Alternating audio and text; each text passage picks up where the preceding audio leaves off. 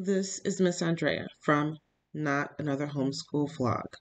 And today's message is for high school juniors regarding getting your college applications done.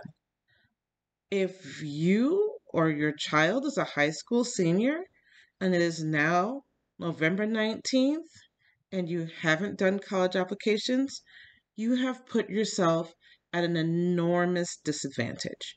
Not saying that your child cannot apply at this point in time and get into college. What I'm saying is that the kids, what I am saying is that my phone is ringing. So we'll start over. Hello again, this is Miss Andrea. And I just got off the phone with one of my public school parents. I not only teach homeschoolers and counsel homeschoolers write their homeschool portfolios to get them into college with scholarships, but I also help public school parents who aren't really getting what they need from their guidance counselors. And how can they? Because there are just a couple of guidance counselors per school, and many of those guidance counselors serve more than one school. So unless your child is in the top 5 or 10% of the class, they're not going to get the guidance counseling they need to get into college. Now, what happens when they're not getting the guidance counseling that they need to get into college? First of all, I've had so many high school seniors get called to the guidance office for the guidance counselor to say it's time for you to take your PSAT.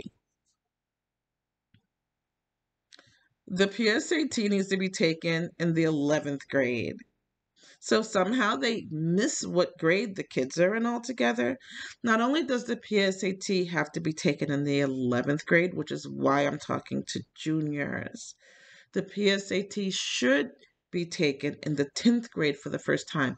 No one is going to tell you to have your children to take the PSAT in the 10th grade. If your kids are lucky, they'll hear about it in the 11th grade.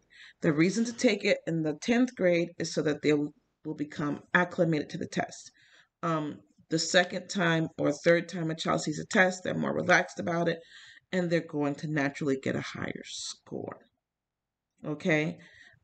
So when they take that one that counts in the 11th grade, that goes through national merit. And if they score a certain percentage, now they're automatically able to get certain scholarships at certain schools.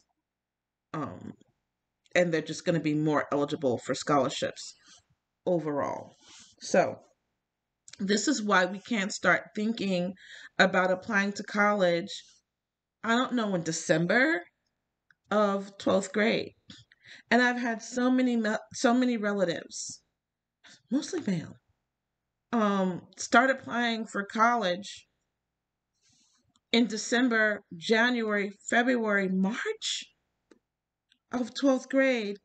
And then, they have all this anxiety and all this angst as all their friends know where they're going.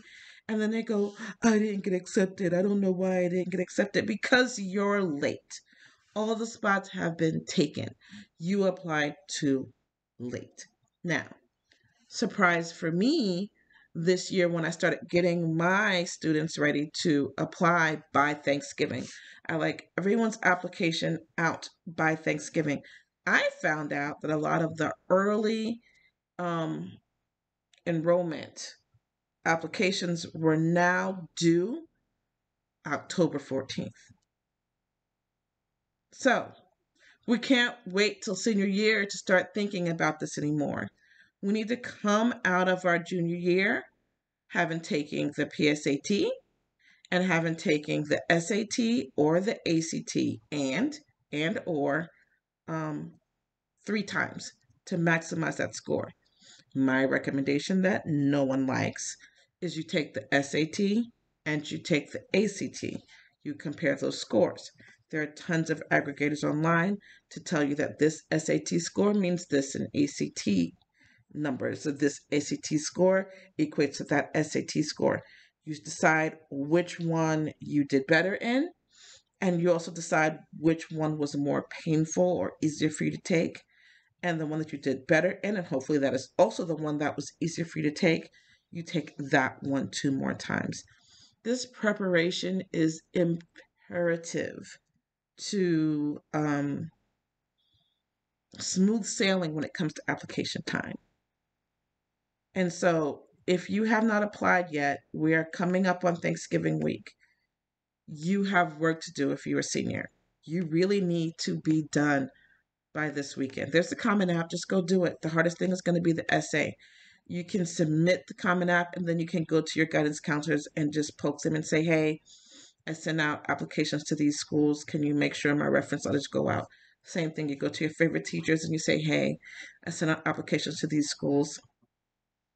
Can you make sure they go out? Now, I would love to spend a day on live or a couple of hours on live just answering college admission questions. This is my forte. This is what I'm good at.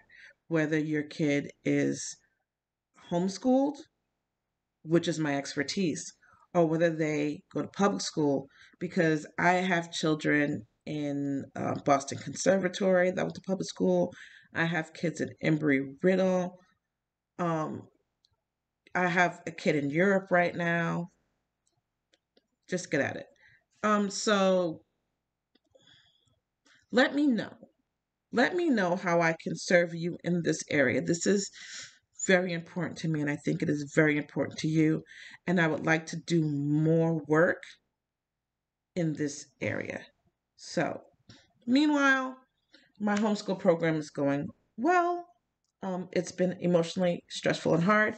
I have some kids who didn't want to be homeschooled. Um, it is really hard to homeschool kids who don't want to be homeschooled. But the whole COVID situation and then whatever came afterwards, them falling back academically kind of necessitated it.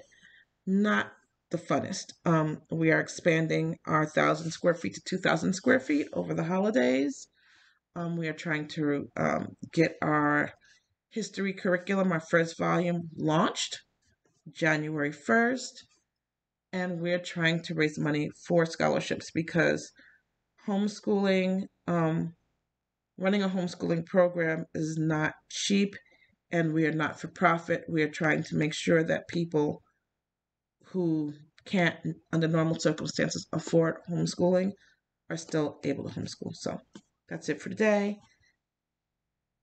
I hope I alarmed you a little bit and have you guys ready to launch into college applications.